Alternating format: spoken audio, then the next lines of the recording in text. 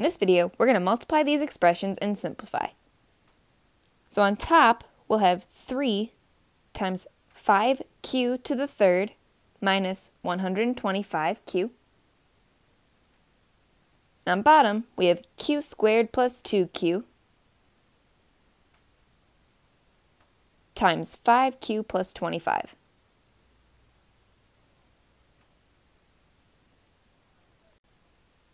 On top, we still have our 3, and then we can factor out a 5q,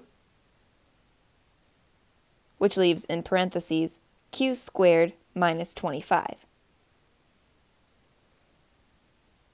On the bottom, with that first part, we can factor out a q, leaving q plus 2. In that second part, we can factor out a 5, so I'm just going to bring that out front here. And what's left in parentheses is q plus 5. Now that q squared minus 25 is a difference of squares. So on top, we have 3 times 5q times q plus 5 times q minus 5. And on bottom, we've still got 5q times q plus 2 times q plus 5.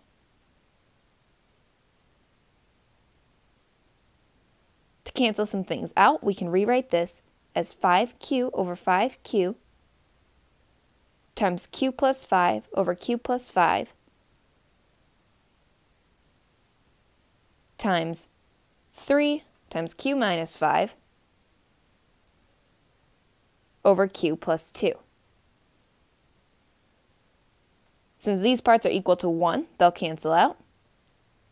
We're going to go ahead and distribute that 3 on top, and we'll end up with 3q minus 15 over q plus 2.